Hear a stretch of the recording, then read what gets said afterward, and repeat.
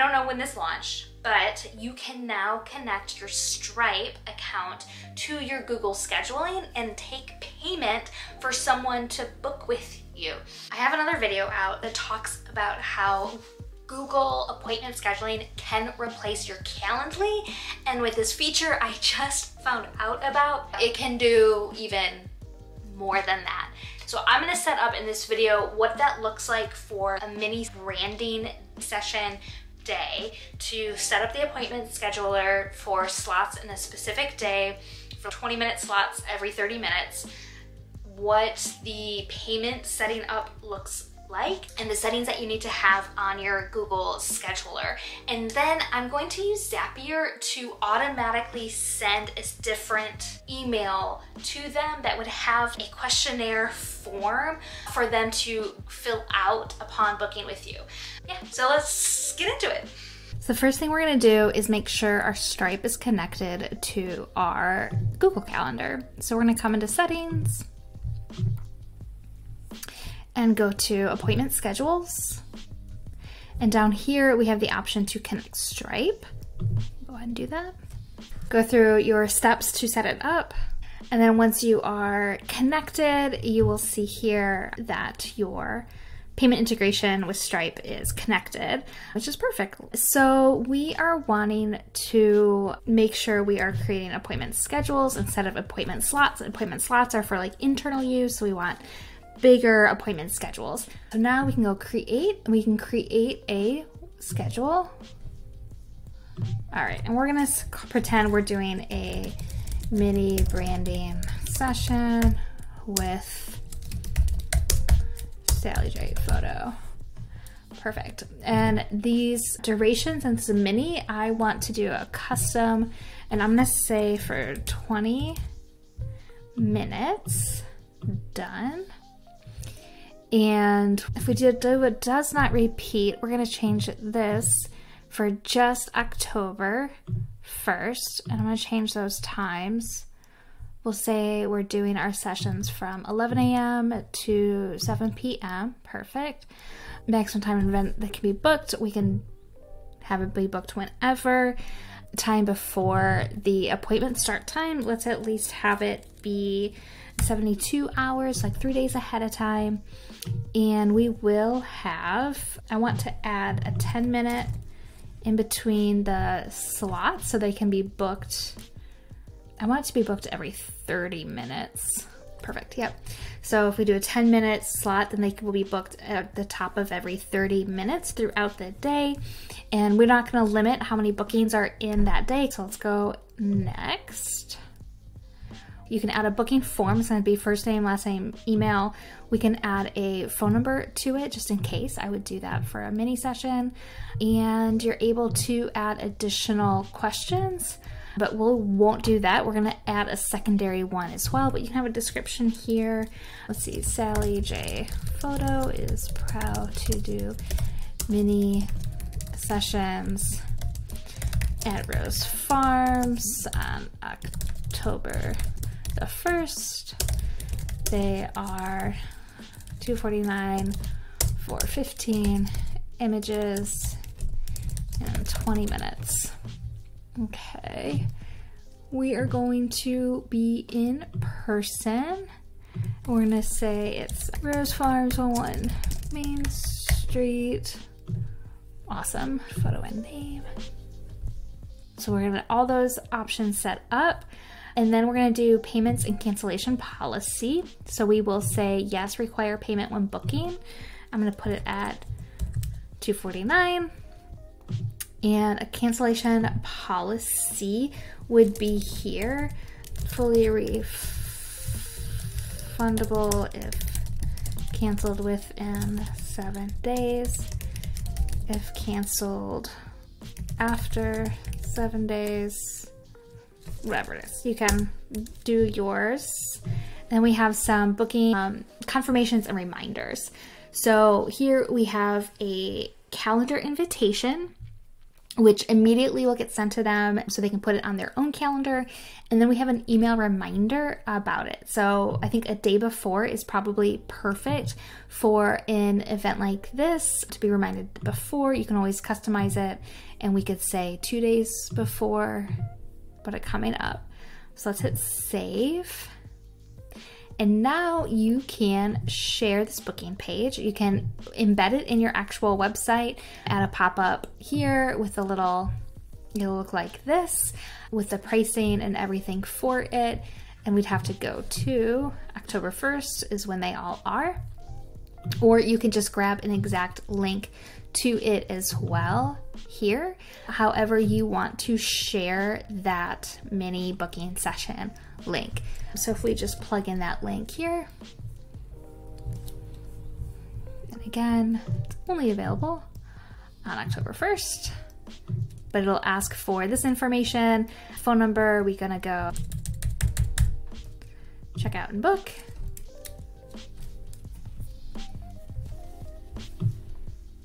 And it is a full like Stripe checkout page for them to put in everything here.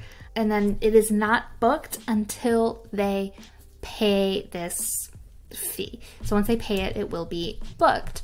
Then to send a like automatic confirmation email, we're gonna go over to Zapier, which connects different parties together.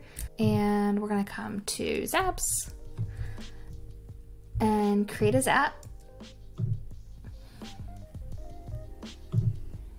So we are going to do a Google Cal.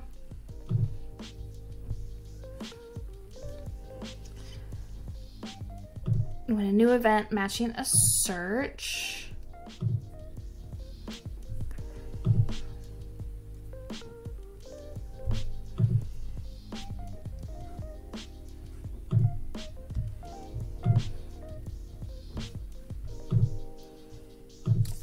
And this is our name of the appointment. Yeah, this is the name of the appointment here. Search term. Continue. I'm gonna test it.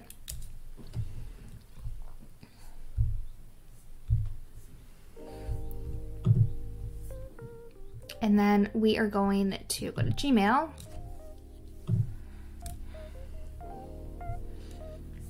And send an email.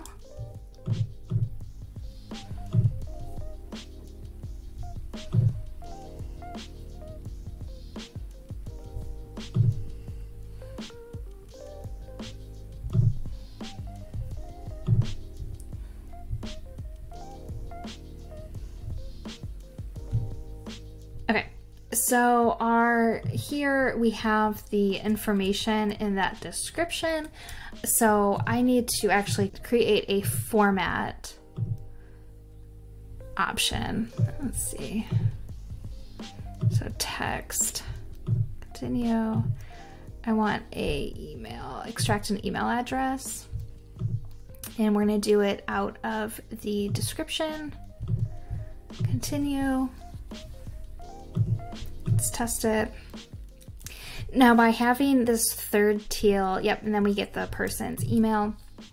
By having that, you are gonna have to pay for Zapier, which works here. But we're gonna go to the text formatter, we're gonna pull the output as that email, and then we are going to grab that confirmation email that I created here. So I'm just gonna do that. And then I didn't pull like their name because ultimately it just doesn't matter. Okay. And then it's gonna be from our account, from that name, and everything else is fine. Sorry if I'm making you dizzy. If you have signatures set up in your inbox, you can grab a signature here. And then we're gonna continue. I'm gonna go ahead and test that action. And I got it in my inbox. And this is what it looks like. So it has the name of the person, it went to me, and then it just sent like a normal email. So that would be a way to automate sending a event specific email to somebody using it this way. Again, you'd have to pay for Zapier in order to get that middle feature, but it does work. And then we just would publish it when done. Great. So here I have to upgrade to unlock those multi-step zaps. Otherwise, I cannot publish it, unfortunately. So that is the only bummer here because I'm on a free plan right now with this test account. There are so many different ways you can use this paid scheduling if you are doing like 60-minute calls, if you are doing blocks like this, if you're a coach and you want somebody to be able to book a session with you. There's just so many different ways to do it, and it's so easy to do.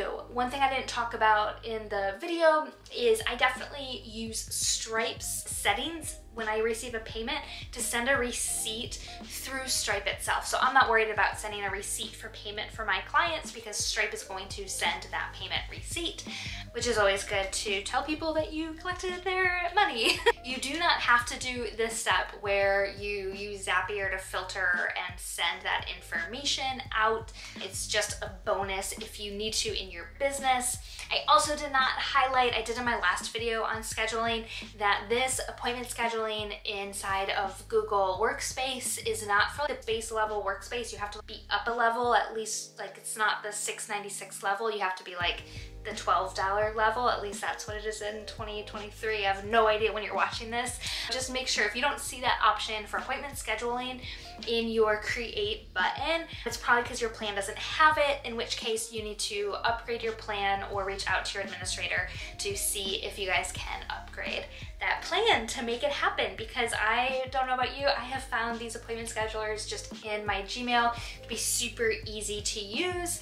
I do want to, of course, I am a Dubsado certified specialist, so I just want to point out a couple things. If you are wanting to set up your bookings in this way and you're curious what a different system would do for you, because you can do it inside of Google. Some things that I noticed is obviously you wouldn't need Zapier to send a specific confirmation email. Also, you would be able to do better, more customized reminder emails. I don't like the fact that within the appointment scheduling, your appointment reminders are not customizable at all. So if you wanted to remind somebody the day before, hey, don't forget to bring your outfits that we talked about or whatever it is, you wouldn't have the ability to customize that.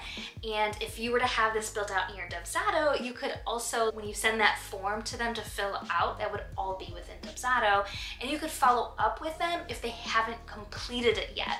So if you send it over and things get busy, people forget, you can remind them like, hey, I still need this information from you before we get started. It's been a couple days, and you can automatically remind them to fill that out. It's amazing. And you can also do like multiple payments. So let's say your booking session is an $800 booking and you only want to take $400 up front.